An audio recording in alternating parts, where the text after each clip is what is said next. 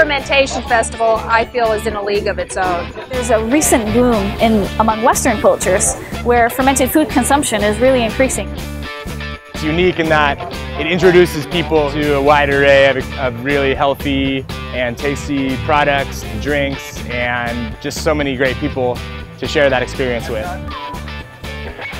It's knowledge-based, and so people are going to workshops, people are listening actively and passively, and that's the focus of this festival, and it's unique in that way.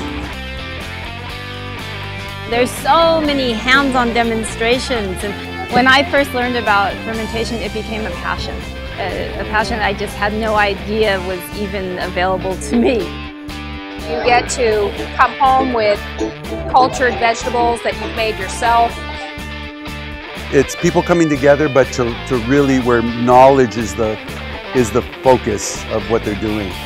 There are world-class speakers. It's a place to have fun. It's a place to come home with goodies. Obviously, there's a phenomenal food. It's helped with networking and finding people to work with that have helped build our business. I look forward all year long to the Fermentation Festival. It's a one-of-a-kind experience, and your body will thank you for it.